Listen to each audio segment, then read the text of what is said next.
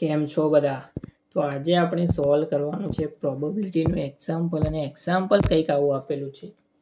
A problem in a statistic is given to the 3 student A, B and C whose change the solution in the independently are 1/2, 1/3 and 1/4 respectively.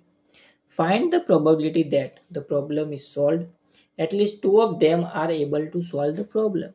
Exactly 2 of them are able to solve the problem and exactly 1 of them are able to solve the problem. અહીંયા આગળ ક્વેશ્ચનમાં આપણને શું આપેલું છે? સ્ટેટિસ્ટિક્સનો એક દાખલો 3 સ્ટુડન્ટને આપવામાં આવ્યો. સ્ટુડન્ટ કોણ હતા? A, B અને C.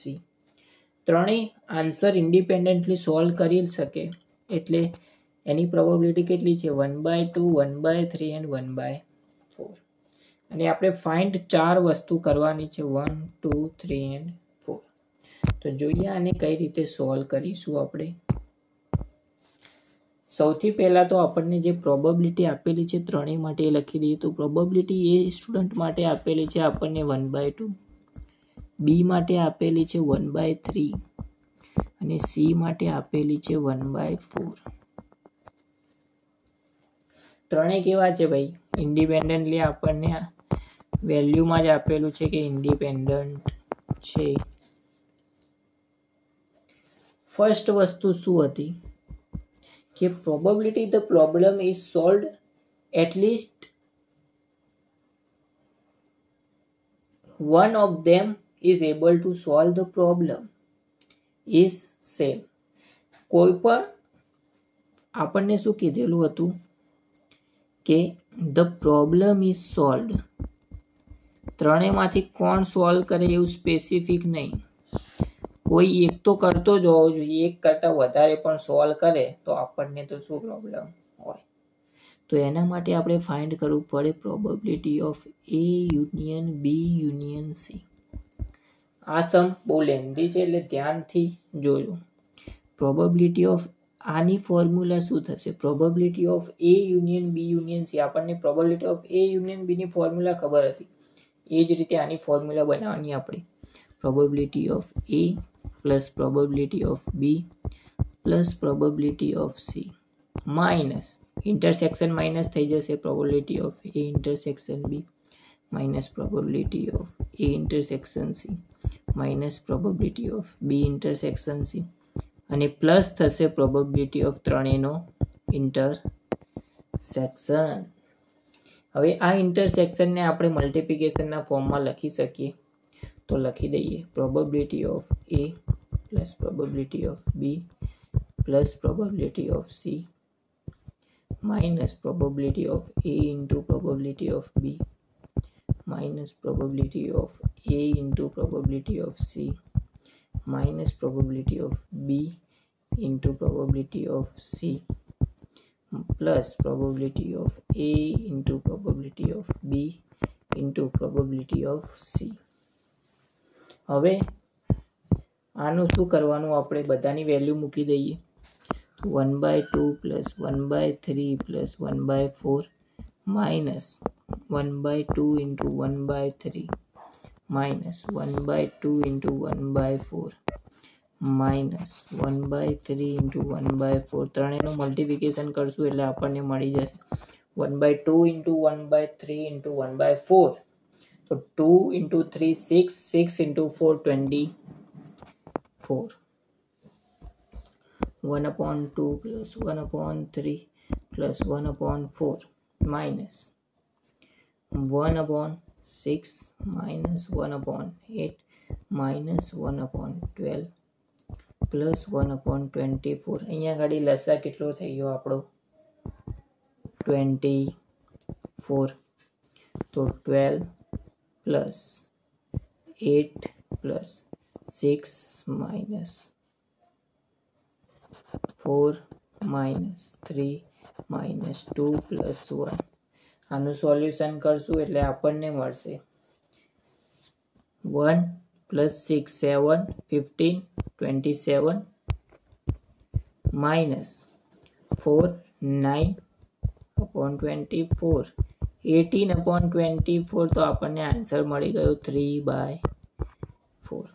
ફર્સ્ટ માટે શું થઈ ગયો આપણો આન્સર 3/4. સેમ વસ્તુ આપણે શેના માટે કરવાની? સેકન્ડ વસ્તુ આપણને શું આપેલી હતી?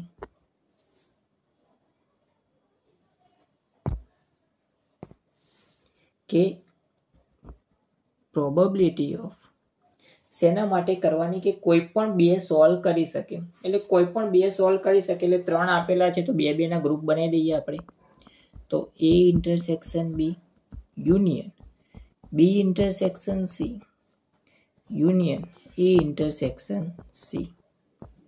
આની ફોર્મ્યુલા લખીને આપણે સોલ્વ કરી દઈએ તો થઈ જશે probability of A intersection B plus probability of B intersection C plus probability of A intersection C minus 2 probability of A intersection B intersection C. આની જગ્યાએ આપણે મલ્ટિપ્લિકેશન લખી શકીએ. સ્ટેપ હું લખતો નથી અને ડાયરેક્ટ મલ્ટિપ્લિકેશન કરી શકું છું. ઇન્ટરસેક્શનની જગ્યાએ A અને B અને C ત્રણે ઇન્ડિપેન્ડન્ટ છે એટલે મલ્ટિપ્લિકેશનના ફોર્મમાં લખી શકીએ.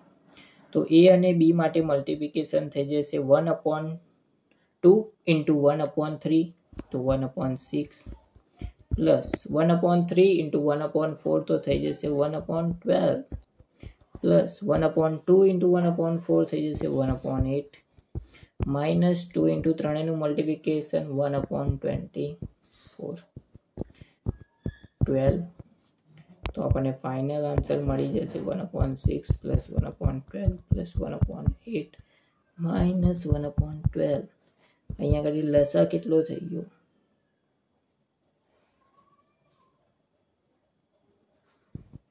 12 લસા થઈ ગયો 24. 24 લસા થશે અને સોલ્વ કરીએ તો થઈ જશે આપણે 4 પ્લસ 2 પ્લસ 3 માઇનસ 2 2 કેન્સલ તો આપણને મળી ગયો 7/24 મળી ગયો આપણને આન્સર બીજા માટે. ત્રીજી વસ્તુ આપણને ફાઇન્ડ કરવાની કીધી હતી કે exactly 2 of them are able to solve the problem. Exactly 2 એટલે બે જ કોઈ પણ સોલ્વ કરવા જોઈએ. આપણે આગળ શું કર્યું કે બંનેમાંથી કોઈ પણ સોલ્વ કરે ત્રણેય ગ્રુપમાંથી તો પણ ચાલે, પણ અહીંયા આગળ શું છે એક્ઝેક્ટલી 2 એટલે બે જ જણા જ પ્રોબ્લેમ સોલ્વ કરી શકવા જોઈએ. એના માટે થઈ જશે A intersection B intersection C bar. C બાર લીધો એટલે શું A અને B જ સોલ્વ કરી શકે, C સોલ્વ કરી શકે નહીં. યુનિયન એ જ રીતે ત્રણેય માટે બનાવી દઈએ આપણે.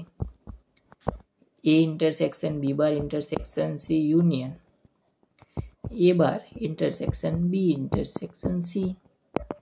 આની ફોર્મ્યુલા લખી નાખીએ જે રીતે આગળની ફોર્મ્યુલા લખી હતી. A intersection B plus B intersection C plus A intersection C minus 3 probability of A intersection B intersection C. મલ્ટિપ્લિકેશનના ફોર્મમાં લખી નાખી direct multiplication 1/6 plus 1/12 plus 1/8 minus 3/1/24. Direct cut થઈ જશે 8 થશે તો થઈ જશે લસા કેટલો થઈ જશે અહીંયા આગળ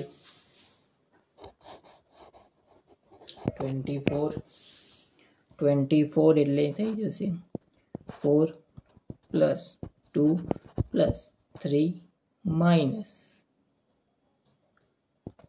3 કેન્સલ 6/24 તો આપણને મળી ગયો આન્સર 1/4. શેના માટે? કે જ્યારે ત્રણમાંથી કોઈ પણ બે જ આ પ્રોબ્લેમને સોલ્વ કરી શકે. હવે ચોથા માટે આપણે ફાઇન્ડ કરવાનું છે. ચોથામાં શું કીધું છે? આપણે આગળ કર્યું કેટલા માટે કર્યું? 2 માટે.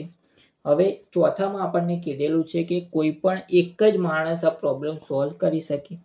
તો આપણે જે રીતે ઓલામાં એક કોન્ટ્રાડિક્ટ લીધું હતું એ રીતે આમાં કેવા કોન્ટ્રાડિક્ટ લેવાના?